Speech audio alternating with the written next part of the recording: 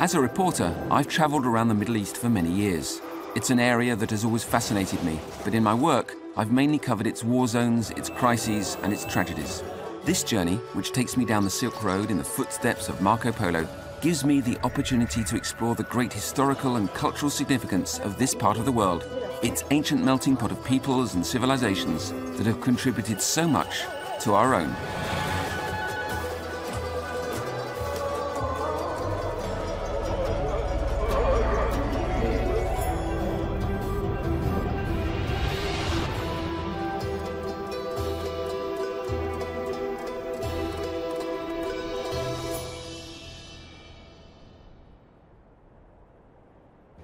There's always something rather cozy about trains. Inside, everyone settles into a new life.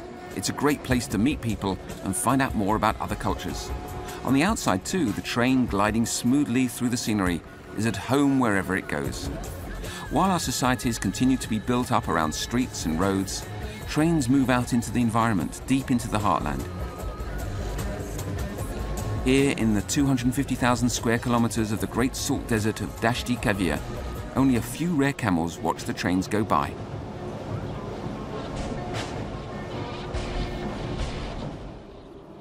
In the oasis of Kashan lies the Garden of Fin. It's a beautiful example of the love that the Iranians have for the art of the garden, and in particular for cultivating roses, which originated in Persia or China. Spring is over.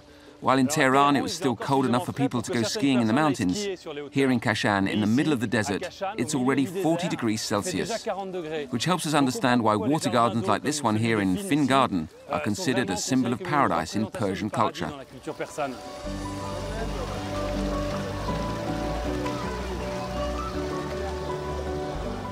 The Muslim conquerors who came out of the vast Arabian deserts were amazed by these gardens when they invaded Iran under the Caliph Umar in the 7th century. They soon learned the techniques for creating water displays from the Persians and took them to the farthest reaches of the Arab Empire, to Andalusia, where in Granada one can still admire the elegance of the famous gardens in the Alhambra.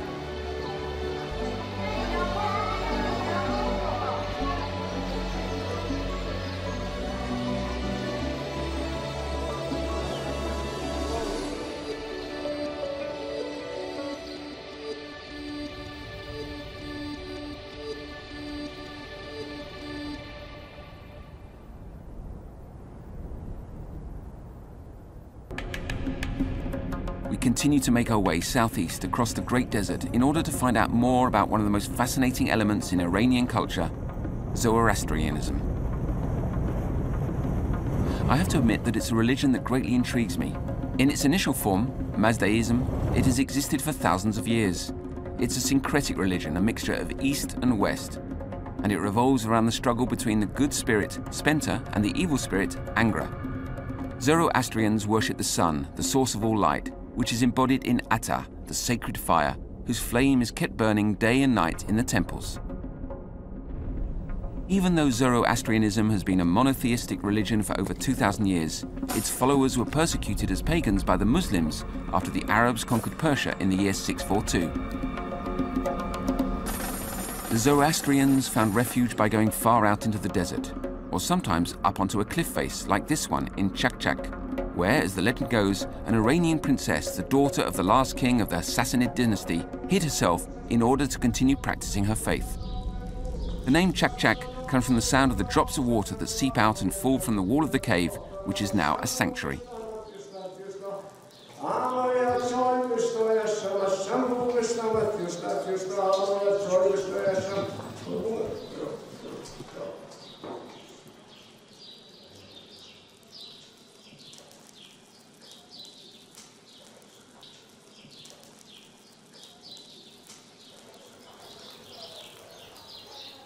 Thank you. There's something quite moving about seeing this ancient religion still being practiced today. It goes back at least 3,000, maybe even 4,000 or 5,000 years, so even before the invention of writing. It began as Mazdaism from the god Mazda, and later on in the 6th century BC, with the prophet Zarathustra, or Zoroaster, it became one of the first monotheistic religions. There are 40,000 Zoroastrians still living in Iran today. They're a tolerated minority in the Islamic Republic.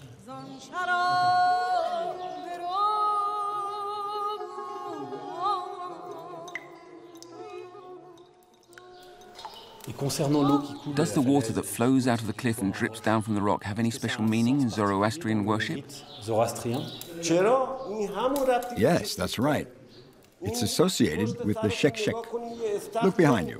You'll see a basin. The shek-shek sound is always there. Sometimes it's louder, sometimes it's softer. If you come during the Nowruz period, you'll see water flowing from all of these mountains. As far as we know, this shek-shek sound has been going on for 1,400 years. That's why the Muslims gave it that name.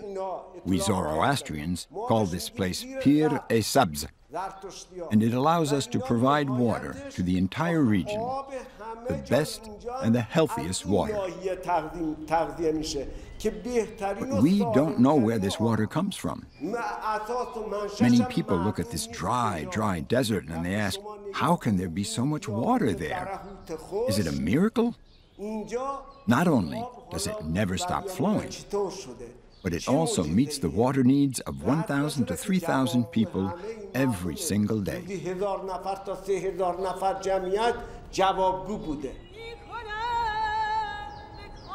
There are 3 Zoroastrian magi who have gained international fame. Their names are Balthazar, Gaspar, and Melchior. According to Marco Polo, they reigned over a small territory near Save, not far from the present-day Tehran. According to the Bible, they followed a star to Bethlehem to worship the newborn Christ. What they did, in fact, was follow the old caravan route to the Mediterranean.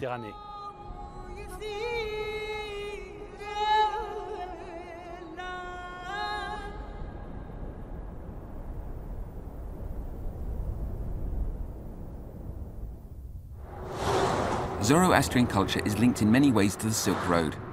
For example, the Zoroastrians used musk for their purification rituals, which are an integral part of their religious practice. Musk is obtained from the gland of the small musk deer, which belongs to the family Muscidae and lives in the high altitudes up in the Himalayas. It was regarded as a luxury perfume in ancient times, and it made the fortune of the caravaneers who imported it from Tibet to Yazd, which is still a stronghold of Zoroastrianism today. 98% of the population in Iran is Muslim. However, Zoroastrian ideas and language have permeated Persian culture to such a point that they continue to be tolerated and even celebrated, for example here in Yazd. As a result of its strategic location on the Silk Road, standing at the crossroads between India and Central Asia, Yazd became a very prosperous city. In his writings, Marco Polo expresses his admiration for the local crafts, and in particular for the silks embroidered with gold. The merchants continue to perpetuate this tradition in Yazd. Another ancient Persian custom that is still very popular here is the Yurkana, literally the house of strength. Salam, Persian. Unche Zurkane? Merci. Thank you.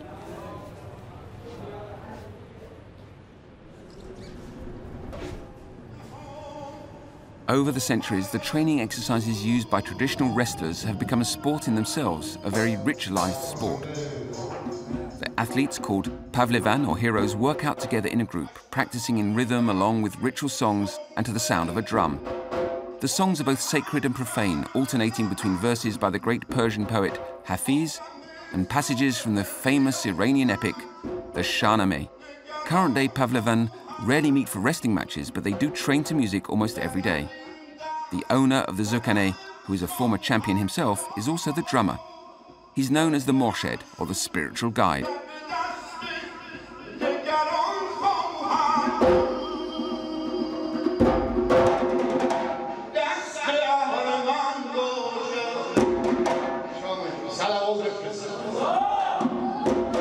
What is your role as the Morshed, as the ritual master who plays the drum and leads the players? In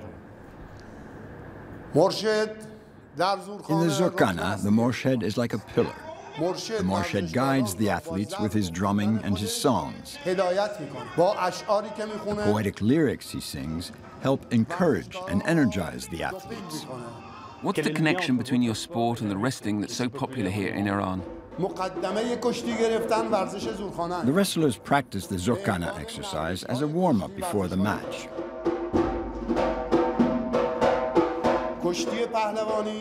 The Zurkane exercises are a preliminary to the Palevani, the wrestling. Now, in terms of the moral and mystical meaning of the sport, the athletes must strive to attain a certain character, must have good moral qualities, must be ethical so as to be a model for others in terms of principles and piety, a model of purity and virtue. All of the training is done in this little arena or pit. Why? What does it mean? The pit is sacred. It represents the modesty and humility of the ancient athletes in relation to those around them. The athletes are lower than the spectators, which means I am inferior to you.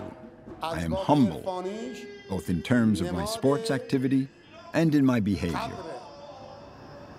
The pit also symbolizes the grave, which is its spiritual meaning.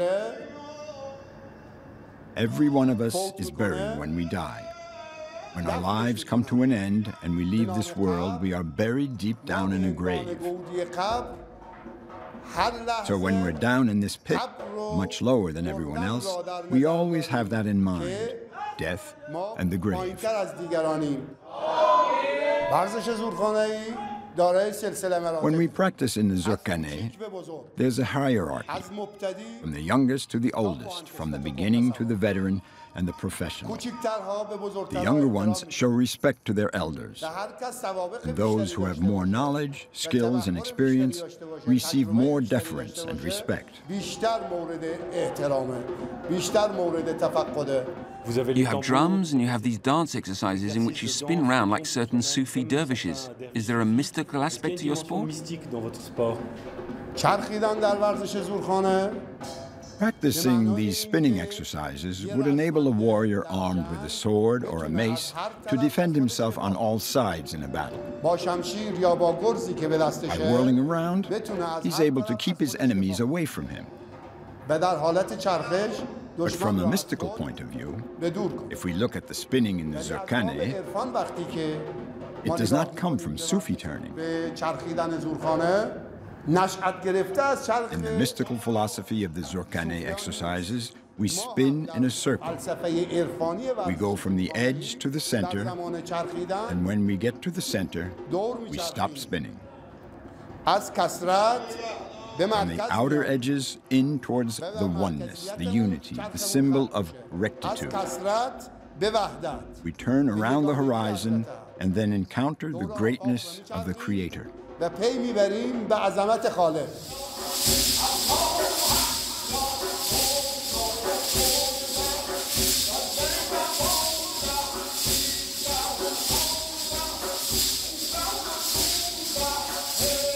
Perpetuating an ancestral tradition like this in such a natural, straightforward way is ultimately very Iranian.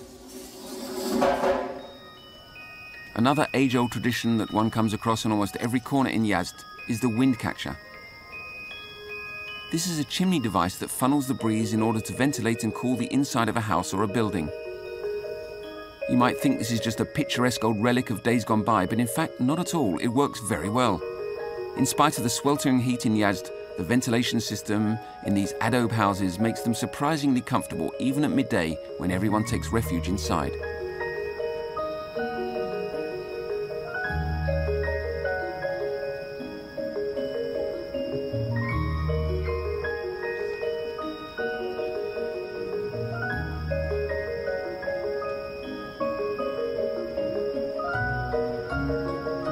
Yazd is now the main center of Zoroastrianism in Iran. There are more than 40,000 fire worshippers in the country today, and 30,000 of them live in Yazd.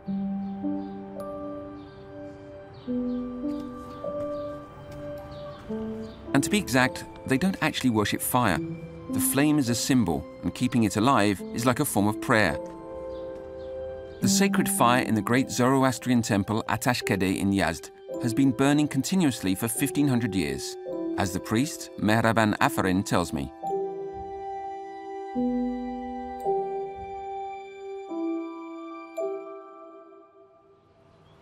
Right now, as we talk, who's tending the fire? And in general, how have you kept this fire burning for 1,500 years? A Zoroastrian priest comes and feeds the fire. Feeding the fire basically entails putting a piece of wood on the hearth 4 or 5 times a day to keep it going. It has to do with remembering the past. In the past, when people couldn't light their own fire, they would use fire from the temple, bringing it back to their homes to cook food and for other purposes. And so today, in remembrance of that time, we keep this fire lit and we respect it.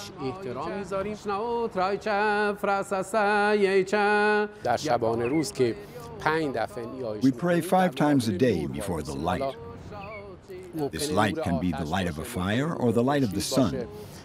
We stand there before the light, which symbolizes clarity, purity, sincerity, and truth, and we pray to the one and unique God. So is Zoroastrianism considered to be the oldest monotheistic religion in the world? Yes. Zoroastrianism is one of the oldest religions in the world. After that came Christianity, Judaism, and finally Islam, which is the most recent. We are recognized by the Islamic Republic of Iran, by the Constitution of the Islamic Republic of Iran. We have our own representative in parliament. We live and worship freely in Iran. They respect us and consider our religion to be one of the official religions of the country. In other words, after Islam, Judaism, Christianity, and Zoroastrianism are all religions of the book and should all be respected.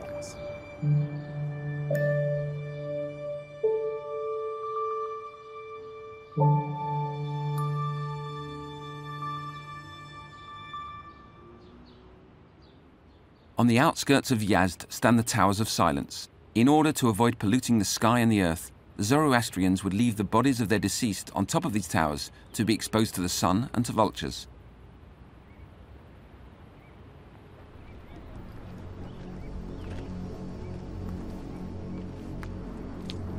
Ideas move about freely and may sometimes turn up in unexpected places.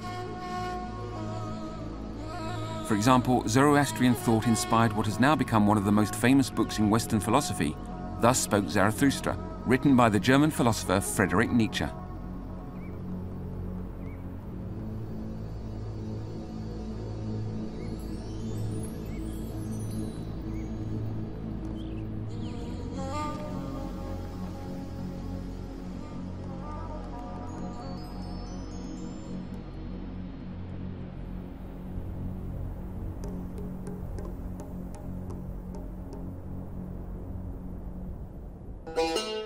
Not far from Yazd lies another prosperous oasis, Maybod. Its wealth comes from its soil, its clay, which was also used to build this enormous castle called Narin Gali. It dates back to the era of the Medes Empire, which began in the year 1000 BC.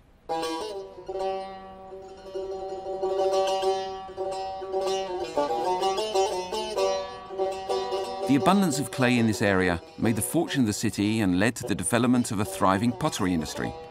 Ceramics, earthenware and porcelain from Iran, and in particular from Maybod, are famous throughout all of Asia.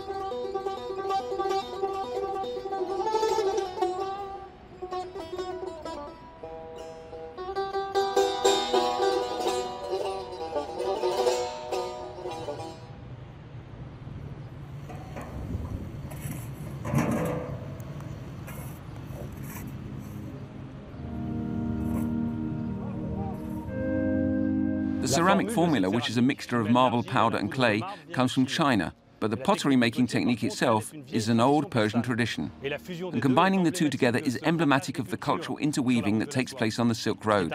What's interesting here in Maybod is that the tradition is still flourishing. It's even gone industrial.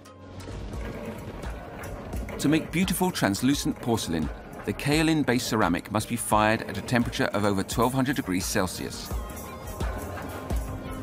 Here, the painted designs are a mixture of motifs that come from the Mediterranean and others that come from China. The method for making porcelain was in fact invented by the Chinese around the year 1000. Iranian ceramics were very popular in Europe during the 19th century, but they could no longer be exported after trade sanctions were imposed on Iran due to its nuclear program. A peace agreement has recently been signed between Tehran, Washington, Moscow, and the other powers. The potters of Maybod, the modern-day heirs to a timeless art, are hoping their orders will start taking off again. Such is the impact of globalization, even in the middle of the desert.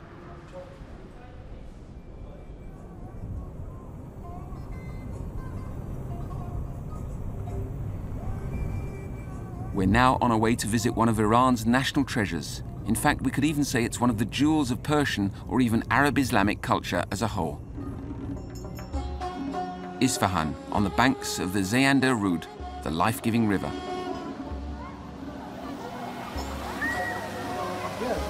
The mythical city of Isfahan, already legendary at the time of the Silk Road on the hippie trail a few centuries later. This caravan city in the middle of the desert was in fact inhabited in Alexander the Great's time, but it didn't become the capital of the Persian Empire until the 16th century under Shah Abbas the Great.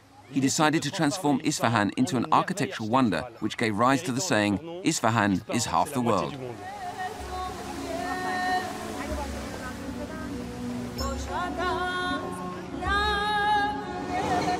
One could wander through the maze of bazaars, palaces and mosques in Isfahan for days. But it's the central square, known as Naqsh-e-Jahan, that made the reputation of this former capital of the Safavid Empire. The city's most beautiful monuments are erected around the perimeter of this massive square, which is an architectural theatricalization of royal power. Sheikh Lotfallah Mosque was built in the 17th century with a very original design. There's no forecourt and the prayer hall lies directly beneath the dome of the mosque. Sheikh Lotfallah Mosque is especially known for its decoration, for the lavish beauty of, among other things, its yellow onyx panels and glazed tiles.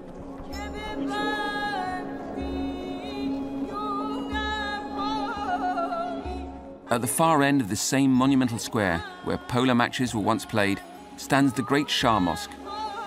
It was built in 1612 by Abbas I, the great Safavid emperor, who turned Isfahan into a symbol of the grandeur of Shia Islam. Practiced by a large majority of Iranians, this branch of Islam is called Duodeciman Shiism because it only recognizes the first 12 imams as successors of the Prophet Muhammad.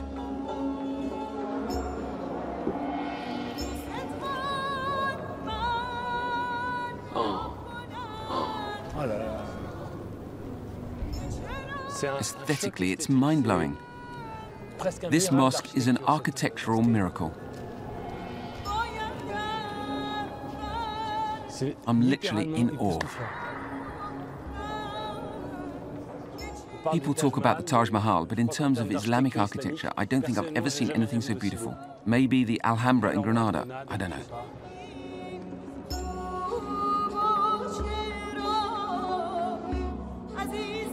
Now watch and listen. Our friend Masoud is going to do an experiment.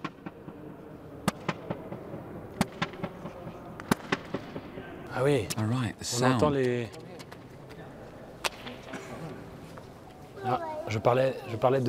Just now, I was talking about an architectural miracle. But listen.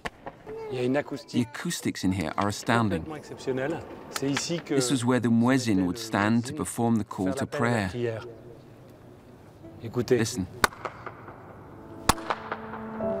It's unbelievable. Every Friday, the Great Mosque fills up with people and the large awnings are installed to protect the crowds from the sun during the weekly prayer. Today, the Shah Mosque is called the Ayatollah Khomeini Mosque, after the Imam who founded the Islamic Republic in 1979, making Iran the largest theocracy in the world.